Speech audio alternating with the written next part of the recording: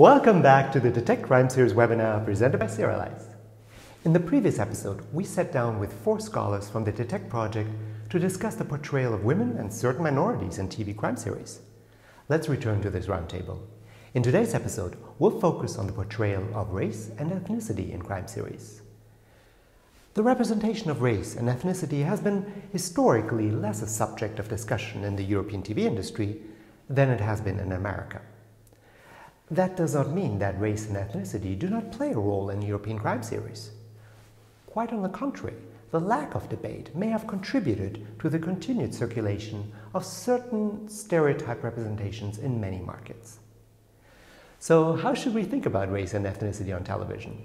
And what can screenwriters actually do to bring more diversity in terms of race, ethnicity, gender, and sexuality into the world of the TV crime series? France is a country that has become more conscious of its ethnic diversity. Detect scholar Alvaro Luna examines the representation of French people of Algerian or Maghrebi descent for his Detect research. He says that the representation in French crime series has been changing over the years. In the 1980s, after the first wave of children was born in France, we see more characters of Maghrebi descent on television. However, they were primarily represented as petty criminals. The 1990s then experienced a multicultural turn.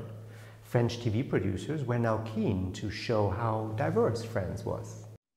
Is in the 1990s. And here you see the first Franco-Maghrebi lead investigators happening there in the series. What's interesting was that most of them, the few that were happening, they were detectives that were comedians themselves, right? So there was this a need of having, let's say, a detective of color, but this detective had a very specific role. He was a man and he was funny.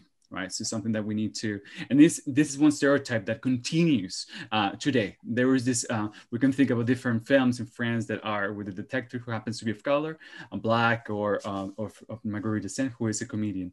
What's interesting is that I've been seeing how throughout the last 30 years, how this detective of color has changed.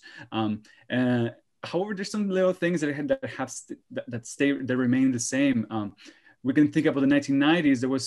There was this over representation of criminals, of people of color, people of color as criminals. I'm talking a lot about men because women usually are not present in this genre. In crime fiction, women of color are rare. I can think of several examples. There are, but I want to emphasize that it is where the diversity of gender and ethnicity. Alvaro says that in the 2010s and 20s, we see a number of lead detectives of color who are not comedians.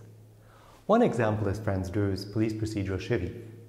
In the show, Cherif is a police inspector in the city of Lyon. The show starts when his new partner, Adeline Briard, shows up for her first day of work. The series playfully introduces the matter of racial prejudice right in the pilot when she arrests Cherif after he breaks into what turns out to be his own apartment. She tries to justify her action by saying that anybody would have arrested an Arab breaking into a window, a comment that Cherif ignores with a wry smile.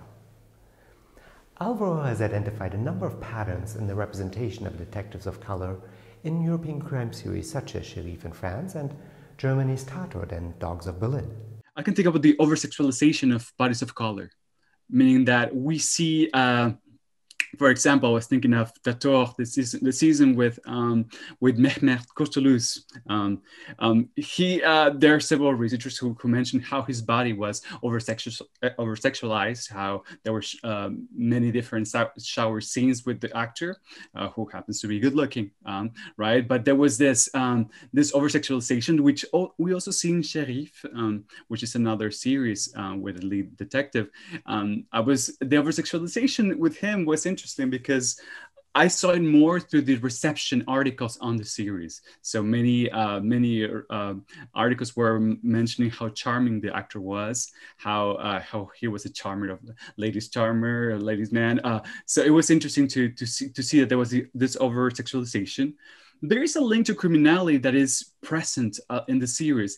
But here, this is perhaps one change that I want to emphasize, is that these characters who are detectives now Well, they are not criminals themselves, most of them. I mean, I can think of at least one of the Last Panthers. He happened to be a former criminal. But I've seen that, for example, their father was a criminal who's in jail, or their brother, or there's always one little link. So it is this little trope that happened that was really present in the 1960s. Here is still there, but very minimal. Another one that I've seen is integration narratives, meaning that often their parents are immigrants. This is also a success story, right? So kids who were going on the wrong path, but then they got to the police department and they became an integrated person, right? In France, there's this integrationist discourse of how can we integrate them into the French ways, right? So we see characters like this. Characters of color following that. Something else that I want to emphasize too is the presence, for example, of the community culture. So the migrant culture, for example, it is rarely present, or it is presented in a minimal way, meaning that, for example, the parents would not wear, for example, the hijab, the veil. The mothers, for example, they would speak often perfect French, which I'm not saying that this is not something that you will see in a Franco-Maghrebi family. I don't want to also come up with another stereotype myself, but it's something that at least the audiences have commented on. That, for example, there was this article in which a viewer said that he did not identify with Cherif. And the last thing that I would say is some of the aesthetics could be at some point analyzed as a post-racial, as following post-racial aesthetics. By post-racial, mean that sometimes some of the relationships that something interesting that I can say about all the ones, I was looking at Dr. Berlin, Profilage, The Last Panthers, Cherif, several seasons of Tatort in Germany. Most, if not all, the detectives of color, their partners, their romantic partners are white. So that's something that was very interesting, right? Catherine Squires mentions that interracial relations on television, they're often used as a post-racial aesthetic device, meaning that they want to create an image of a society that has come into terms with not only coming to terms with race relations and issues, but surpass them. This last point is a little surprising. Does this mean we should not represent interracial couples on TV? Detect scholar Federico Pagello clarifies this point for us. Is it better to represent interracial couples, or should it better to represent non-interracial couple? The answer is simply it's none of them as single solution. That becomes ideological because you're just denying that there is everything. As you were saying before, absolutely, it should be so interesting to represent the actual communities, including the isolationist or even reactionist conservative culture of many of these communities. At the same time, it is good to represent integration. As you were saying, it's just the stereotype comes when you cut out some of the reality, and therefore we shouldn't counter. We get lost in the trap of ideological propaganda, or from one side or another, when we simplify the complexity and the contradictions by showing one identity or one combination of identity as the right one, as the only one that should be followed. What is needed is complexity in the representation of the minority community. It's not about showing off the model integrated citizen, but rather showing the many different voices and perspectives that exist in every community. Suppressing any one aspect means you're only falling back into bland stereotyping. Alvaro raises one other concern about another widespread practice in the TV industry. It's also the issue of colorism as well. How skin tones in characters of color are also tend to be on the lighter part of the spectrum, and it's something that that is also prevalent in American television as well. How the casting of several, how color is also, shades of color are also present, and it's something that I just want to emphasize too, is how all these questions should be asked. It's something that we're not going to get an answer, but it's something that screenwriters should also be conscious about, is that the audiences are looking at are diverse to begin with, and if not, they are also aware of this diversity. So something that that we should never. When I believe that audiences, the mainstream audiences, they are very diverse. They're also watching television shows from many different areas of the world right now with Netflix. So Alvaro argues that what is needed is many images of people of color on television. The 19th century American abolitionist Frederick Douglass, who was born a slave, had many photographs taken of himself and circulated, so that people could get used to the image of a former slave. Let's see what screenwriters can do to bring more diversity to TV crime series. Our experts have also thought about what the role of screenwriting can be in coming to terms with these tricky questions of diversity. Detect scholar Monica Dall'Asta says, you don't have to be too explicit in your writing. Give hints and let the audience do the rest. Another way that screenwriters can work in order to shape their characters in a complex way and introduce elements of diversity is to introduce kind of allusions. Let's say instill the thought that there is a kind of romantic attraction between two characters of the same sex, for example. That is something that appeals to a certain types of audiences. There is a practice that I learned. I didn't know that it existed, that it exists, but there is an audience practice that is called shipping. Did you know that? The shipping? So they are going to elaborate on small allusions about potential relations between certain characters, and sometimes these are same-sex characters, and so I think this is also something that can be used in an acute way by the screenwriters to add complexity to their plots. Federico Pagello says that the use of subtext is not just a way of getting around network censorship. It's also a sign of good writing, because leaving things unspoken can give depth to a scene. Nuances and subtext and simply good writing, because actually, aesthetically speaking, it's not an overtly explicit and how do you say that in English? Clear-cut, one-sided agenda is good writing. Good writing, good characters, good stories are much more complex and much more about the contradiction of the single individual. So, for instance, the interracial or choosing between an interracial couple rather than a same race couple is less important than how you describe the interaction between two characters.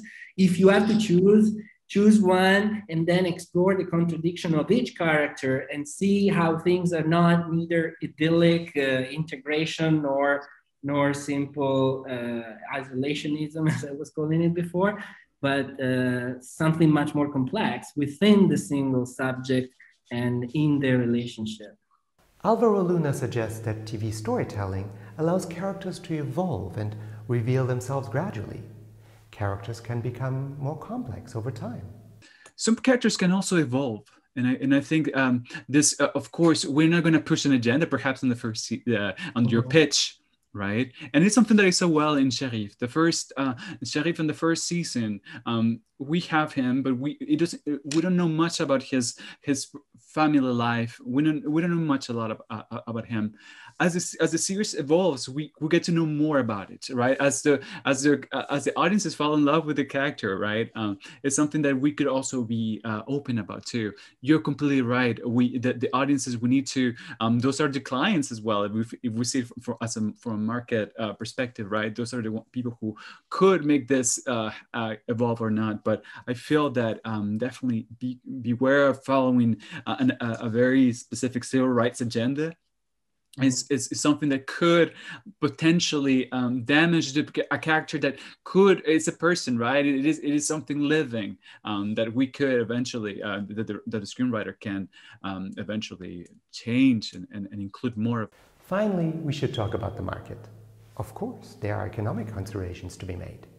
Television production is a resource-intensive enterprise. You need a lot of money to shoot a TV series, and there must be an audience willing to watch this. Yet by singling out the white middle-class male and the occasional female as the center of the narrative, we are making certain assumptions about what the audience prefers to watch. We are assuming that the audience only wants to watch people who look like them. The fallacy of that argument is twofold. First, are all TV audiences automatically white middle-class male and the occasional female? As Alvaro said, French society, for instance, is much more diverse than what typically appears on screen. So we must assume that French TV audiences and those watching French TV shows in other countries are much more diverse as well. One step in that direction, obviously, is the female detective and the detective of color. But there's a second aspect to this. Do we really only want to watch people who are just like us? The point of narrative, in my view, is not to address the identity of the viewer, but to problematize the identity of the viewer. It's not to say, to give them the reflection of their identity, which I found really, really problematic. It's really risky. If the viewer is watching something just to have his identity confirmed, then why are you watching anything? If it doesn't matter what is your identity, the narrative, the power of narrative is that of making you experience different identities.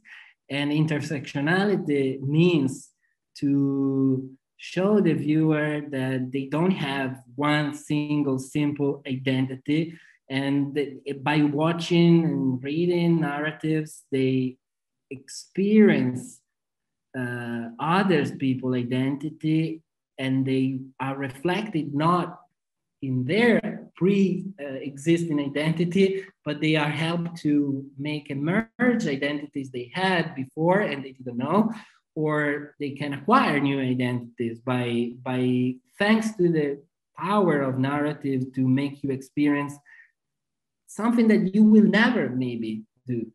You will never can experience directly. So how can I, white, middle class, European, male, heterosexual person, to know really what is someone else's identity? Narrative is one of the most powerful ways to get out from my identity, if I have one. I mean, I have one, but it's not fixed and it's not there and to be prolonged forever. In screenwriting, we talk about the duality of identification and fascination. There are certain elements in a character that we can identify with. The character deals with an emotional issue that we are familiar with. And then there are elements about the character that are decidedly not like us, that give us something extra, that fascinate and introduce us to a new experience. As Federico says, the power of narrative is to try on new identities and experiences. So let's give our viewers new identities and experiences. Thank you for watching. Now go and create great shows. In addition to this webinar, we're also organizing a contest for new original series ideas for either broadcast or streaming services. The proposed show should challenge and push the genre in unexpected ways and use crime narratives to explore the richness and complexity of European societies. An international jury of top professionals from the broadcast and streaming industries will review the top 5 submissions. The winning author or team of authors will be invited to attend the Detect Final Conference in Rome in June 2021 and meet the members of the jury. You can go to the link in the show notes of this episode to find out more about this contest.